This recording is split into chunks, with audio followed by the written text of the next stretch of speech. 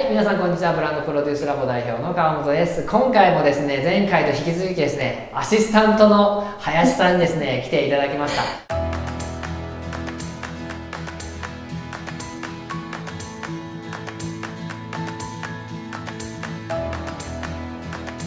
林さんはなんと出張型運動教室自分でやられてるんですけども、前回の動画ではですね、活動の紹介だったりとか、どうしてやったかというところを聞いてまいりました。今回は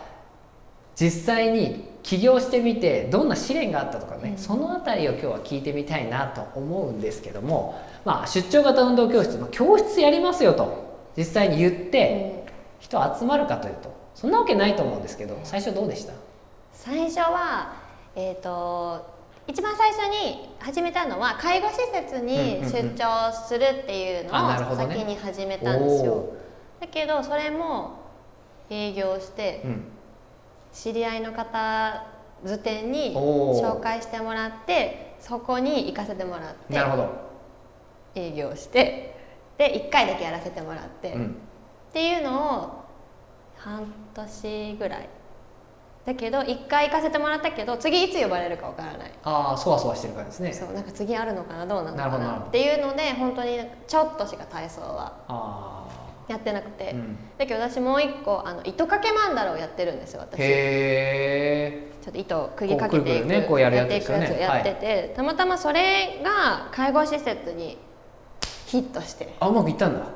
やっぱ手の作業だから。そうなんです。脳トレっていうので、もう私糸掛けの先生だったんですよ。で運動はもうその時は本当一個もなくて。あ、そうなんですね。そうなんです。だから出張型運動教室と言いつつ、そのものづくりで先に糸掛け教室の先生、糸掛け教室の先生で入ったけど、でもそこで絶対に外さないポイントが、これは運動です。言ってた。で毎回言ってたんですよ。これは運動なんだと。指先を使うことによって脳が活性化されるから筋肉が動くんですとかっていつも言ってて、だからその糸掛けで言ってものづくりでは言ってるけど、これは作る楽しさじゃないんですよっていうのを皆さんにずっと言ってて、だけどそれは止めどなく呼ばれて、でずっと糸掛けの先生って言われてて、だけど私はそれはそれでいいなと思ってたけど、やっぱ周りからは結構なんか何のために始めたのとか、運動全然運動やってないじゃんとか、糸掛けばっかりじゃんみたいな。そうなんですって言われたんですけど、だけど私はいいじゃんと思って、関係ないですよね、これ運動だしって。確かにそう、すごいいい運動だし、全然それでいいじゃんって思ってて、だからそこで全然めげることもなく、なるほど。だからもう今これが需要があるっていう。だけどあるタイミングで、実はヨガの先生なんですよっていう紹介をされたところから、なんか一気になるほどね、ガラッと変わって、じゃあやってよって、そう、体操一回やってみてっていうので、その作るのとヨガとセットの教室ができたんですよ。あ、そうなんだ。なるほどね。だからその作るとなるとやっぱ肩こるじゃないですか、で体をほぐして終わりましょうみたいな、でその体をほぐして終わりましょうのところが、その施設の方たちにいいって言ってもらえて、じゃあ今度体操だけで来てくださいみたいなってところからなんかズズズズって、で今糸掛け全然ないんですけど、そうなんだ。それが半年、だから半年間ずっと糸下げて、すごいですね。言ってたんですよ。なるほどな。僕会った時糸なんてやってなかったから、もう体操してました。ほとんど体操だったんで。そうなんです。すごい T シャツを着てピンクの T シャツでトンって着た感じなイメージだったんで。そうなんですよ。で川本さんと会った時はもうバンバン体操が来てる時だけど、そうだから4月に始めて、でそこから12月までぐらいは体操はちょっとあるかなぐらい。なるほどね。その活動自体を、この動画見てる方、初めの一歩の方とかも結構いらっしゃるんで、やっぱそういう方にもメッセージを伝えられたなと思うんですけど、やっぱ一歩踏み出していろいろあるじゃないですか、なんかここ苦労したなみたいなとこってあります？苦労したのは自分のやってることを理解してもらうこと。難しいですよね、そこね。だから何してるのって言われて、その出張で運動を教えるっていうのが何それって言われる。ジャンルがないからか。そうなんですよね。なるほどね。だからリハビリができるわけでもなく、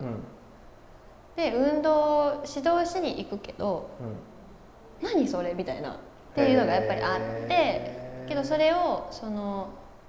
運動を教えるっていうのではなくて、リハビリでもいずれ皆さんされたりもするけど、リハビリが嫌いな方がやっぱ多いから、その手前で、その運動っていうものに楽しみを感じてもらいたいっていうところをやっぱ伝えて、ただ結構施設の人もがそれは理解してくれたりとか、あとはその伝える時に私がする体操をその介護士のレックとかで使ってもらっていいですっていうのをすごく言って伝えて、でもしその施設の人がレック担当の人がもし悩んでることがあったら言ってもらえたら私がそれをやりますと、でそれを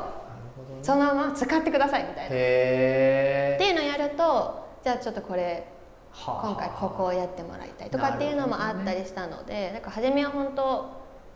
いろんなことを知ってもらうっていうのは大事ですよねそう何をするかカテゴリーというかこのジャンルっていうものが世の中の常識的にないものというか、別にないわけじゃないんだけど、でもその伝え方がねうまくこう伝えられないから、その人に体験していただいたりとか理解をしていただくことで、相手がああこういうふうなことが林さんできるんだって思うから、いろいろこうアイデアを出してくれるようになって呼ばれるようになってみたいな、そこの最初の努力がすごい大事だってことですね。そうですね。だから、なんだろう、運動にこだわらなかったところというか、私の運動じゃないんですっていつも言ってましたでも最初ってすごいそこ大事ですよね。そう、だから運動っていうと、一日にこうやってやるイメージだけど、私はもし腕の筋肉を使うんだったら、腕の筋肉が動けばいいと思ってるから、何でもいい、から体操じゃなくてもいいっていうのを、その施設の人とかにも言ってだから私のは運動教室とか言ってるけど運動はしないのでって言って、楽しく筋肉を動かすためにやるので、その普通の体操教室とかはあまり想像しておかないでくださいとかって言ったりとか。いやでもすごいいいと思うんですけどね、他の運動教室でやってるその先生がやってることは、つまりみんなやってることですからね。みんなやってること同じじゃなくて、私はこうするというある意味で言うと違う路線に走ることでライバルがいないフィールドに行って、そこである意味で言うと認知をさせることで林さんが引く手あまたになるような戦略を今打ってるってことですよね。いやすごいですよね。2年経っていろんなところにね今オファーをかけていただくようになって、どんどん事業を成長させていると思うんですけど、今後こんなことやりたいとか野望はありますか？今後は、今教室も、2つか3つくらいやってるんですけど、その教室も大事なんだけど、介護施設、デイサービスとかに今よりももっと行けるようにしたいなと思ってて、なるほどね。でその介護施設デイサービスとかに、自分の教室の人をどうですかって言っていくようなね誘導できるようになりたいな。でもすごくいいですよね。そういう人を求めているところと、ある意味で言うと集められる企画があって、そこで一緒に関係値を築いている人たちが自分の信頼がおけるようなデイのところにつないでいったりすることで、ある意味で言うと林さんがね、あん中にいる存在になりますもんね。すごいいい仕掛けだなと思いますね。それも仕事につながれていきたいなと。なるほどね。ぜひですね、この動画を見てるあなたもですね、この林さんの活動になんかこんなので協力できるよとか、こんなのやったらどうっていうのがあったらですね、ぜひコメント欄にいただければなと思います。林さんにはブランドプロデュースラボではですね、一緒に情報発信とかもやっていきたいと思ってるので、ぜひですね、林さんにはすぐメッセージ届きますので、ぜひ参加していただければ嬉しいです。ということで今回の動画は以上で終わりにしたいと思います。ありがとうございました。ありがとうございました。